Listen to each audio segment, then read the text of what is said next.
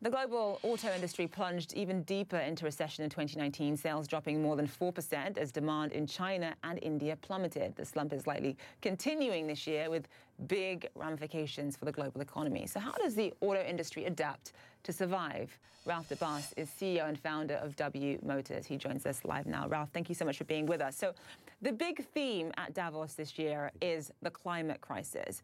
Just talk to us about how the rising popularity of electric cars and the role the environment is playing in the auto sector and how that is changing the landscape. Sure. I mean, today we're living in an automotive revolution. That's what we're calling. Everybody's fighting to become the leader in electric mobility and future mobility, as we call it today. However, things are not as easy as we think. It's not about only making a car. It's about building the whole infrastructure that comes with it, the charging stations, and everything that's related to building a complete ecosystem for autonomous and electric vehicles.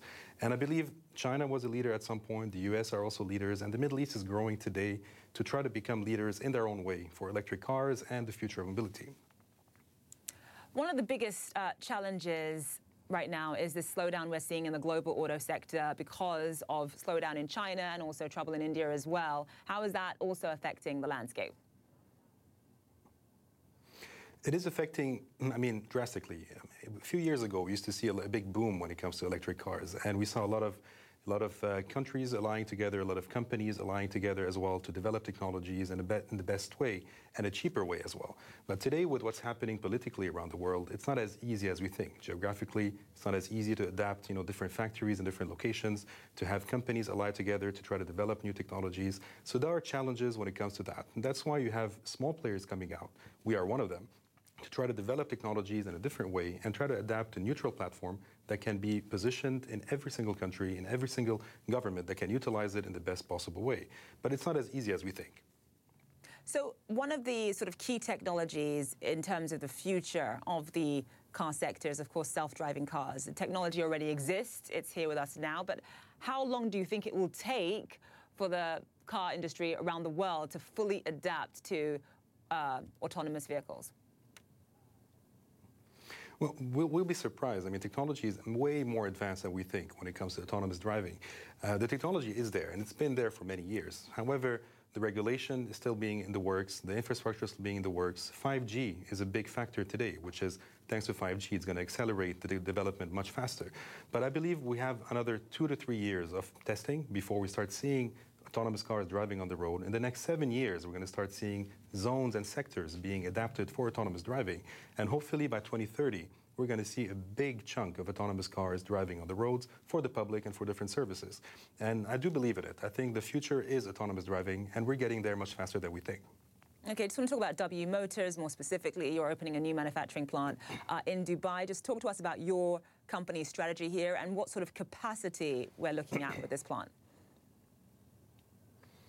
Well, we are the first brand of cars coming from the Middle East, positioned as a luxury brand, supercars and hypercars that we started in 2007, and we launched the car in 2012.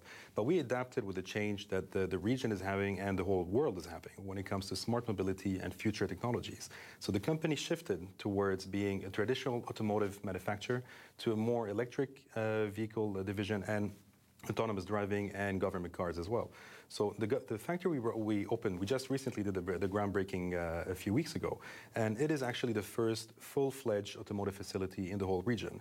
And we're proud to say that it's going to be based in Dubai to develop technologies not only for normal vehicles, but also for government cars, technologies when it comes to autonomous driving, electric cars, etc. Now, we have a capacity of around 200 vehicles a year only, but we're using it more of an R&D center for behind the scenes to start developing technologies for the governments and start releasing it to the world. That's for the phase 1. And phase 2 is going to have a full-fledged academy where we're going to be training people for the first time in the automotive sector. The whole goal was to build the automotive industry, to build the ecosystem, the supply chain, and I believe somebody had to start it somehow. And we're proud to be the first to do it. And we believe that within the next few years, many will follow us and many will start using this region to start developing their technologies and exporting the talents and the products to the world. Ralph Debbas, live for us. Thank you so much.